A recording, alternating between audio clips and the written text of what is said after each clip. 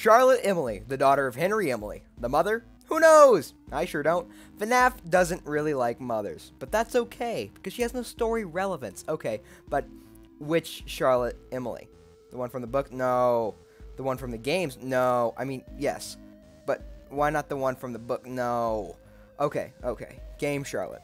But why? It's easier. So Game Charlotte's early life is pretty unknown, so I'm going to assume she was a very young football player. Good for her. But fast forward past her footballing days, and she is dead. And possessing a puppet animatronic. What? How did that happen? Well, muchacho, allow me to explain.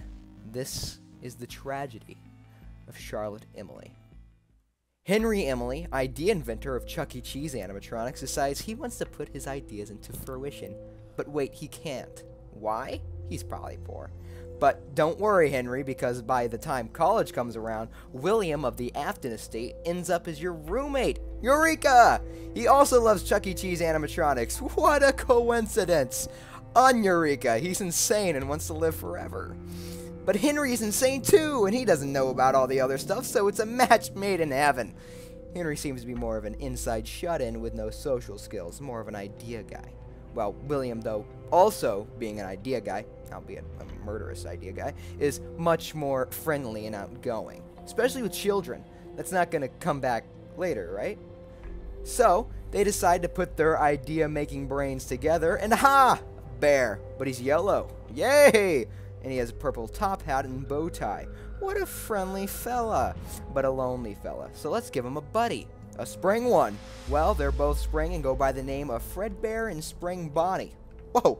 Okay, pause, because this is where the timeline gets muddy a bit, and skipping past the utter insanity that is this game, and this one too, we can assume poor murderous psychopath inventor William lost a child out of his 3. Oh, what a poor soul. While poor insane inventor Henry, I mean seriously, this guy had no problems framing Michael as insane and throwing him into an institution, gained a child. Who's that? Come on, it's Charlotte Emily. William, grief-stricken by the kid that may or may not have died by his own hands, decides to even the score per se with Henry, the man who may or may not have contributed to his kid's death. But wait, before we can get to that, we have to talk about this grand invention called the security puppet. What does it do? Well, it allows you to have better security, hence the name, by checking color-coded wristbands on passerby kids. How nifty.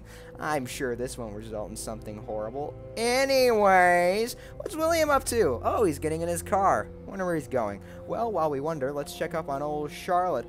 Ah, poor girl isn't allowed in the restaurant due to being bullied. Well, that sucks. She has to watch Frederick himself deliver cakes to these greedy jerks, and oh hey, it's William driving up to Charlotte. I'm sure he's gonna give her a safe drive back to the... oh. Ouch! That's gotta hurt, and it did, because Charlotte has now run away into an alleyway bleeding out. But don't worry, the security puppet chased after her, and in a Chucky-esque sacrifice is fused with the soul of Charlotte, making her the puppet. Well, Henry, in a depressive state, decides to do what he does best, and does nothing. Okay, well, that didn't work. Yeah, he continues to work on his Fredbear's restaurant with William. By now, they have added 4 more characters. Wow! Who are they? Well, they're Freddy, Bonnie, Chica, and, of course, Foxy, along with a new animatronic by the name of the Puppet. Or the Marion, specifics don't matter, alright? But little do they know this new animatronic is actually the security puppet. Dun, dun, dun. It's pretty obvious. Apparently, they found the original robot of the security puppet, destroyed and withered, and said, yep, let's do that again, but remove the security aspect. So they ignored the dead corpse of a child next to it and brought it to the workshop, unknowingly giving life to Charlotte. Yippee! But wait, silly old William is back to his murdering ways after getting a taste of it with the death of Charlotte, and he decides he'll use his charms to lure children in the back room and brutally stuff them in the suits. They'll never check what's right in front of them. Ho, ho, ho. Delightfully devilish, William. But Charlotte isn't about any of that moving on to the afterlife crap and decides to tether the souls of the children to the suits. And the children are rightfully pissed about that. But instead of taking it out on the person who did it, they'd rather take it out on phone people.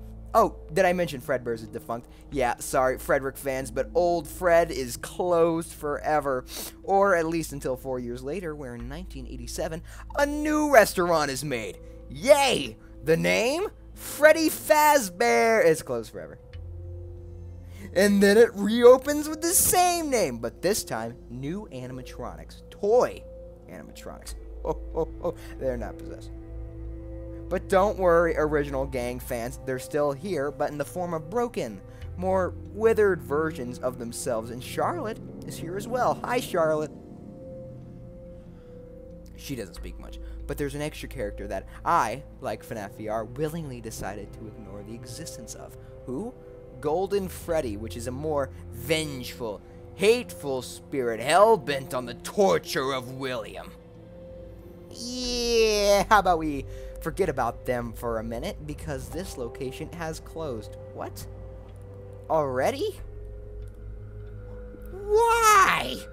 Well, apparently a certain animatronic, not calling names, Mangle, decided a fun pastime would be to gnaw on the frontal lobe of an unsuspecting day shift guard, in an event known as the Bite of 87.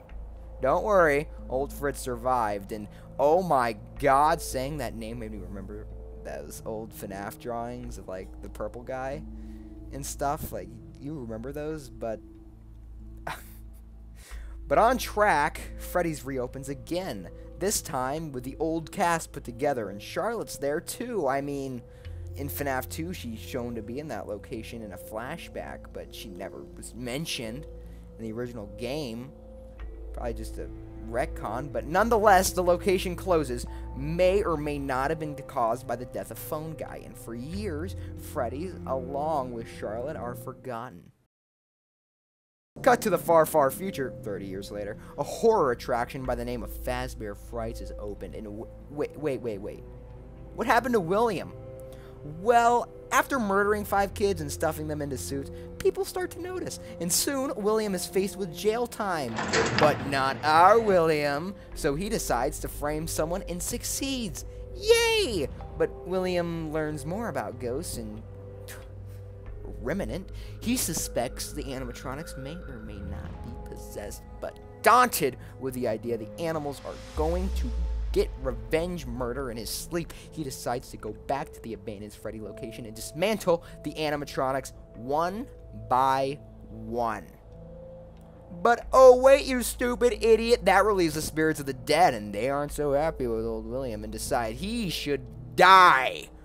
Yeah, but none to fear, the spring is here. William decides to hide in the suit. Wait, give me a minute. Jeez. Give me 1 second. But due to the moisture in the abandoned room, the bolts inside the suit decide to give, crushing every bone in his flesh and his everything in his body just mangled up in an event known as a spring lock failure. Ouch! So there lies poor William, left to die. Oh, no, wait, he's back. Yeah, in the making of Fazbear Frights, the team behind it finds a suspiciously rotting corpse-looking bunny. Oh, wait. That's William. Back alive, somehow, after dueling William for a while, and, oh yeah, Charlotte's there now.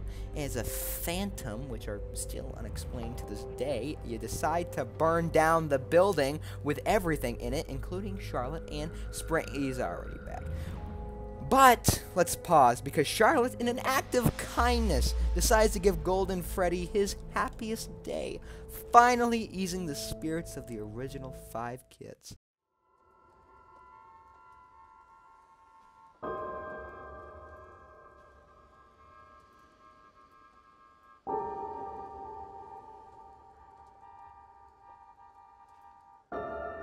But Golden Freddy has one more soul remaining in him. William is still on the prowl, and spirits such as Charlotte still remain. Henry finally decides, hey, I should probably do something about all these lunatics and also his daughter, and so he chooses the best course of action, robots! While using a sound device to lure now Scrap Trap, Molten Freddy, and Scrap Baby, he knows his daughter won't be fooled by it and decides to capture her with a kidnapping robot named Lefty. After wrangling them all up to that one prison of a restaurant, he burns it down, finally setting everyone free. Henry, Elizabeth, William, of course, Charlotte. But William doesn't stay dead, meaning it was all for nothing. The tragedy of Charlotte, not only her death, but her failure. Her failure to a problem that shouldn't have been hers. Yet in every instance, the prison of her robot body prevented her from changing anything. William always comes back.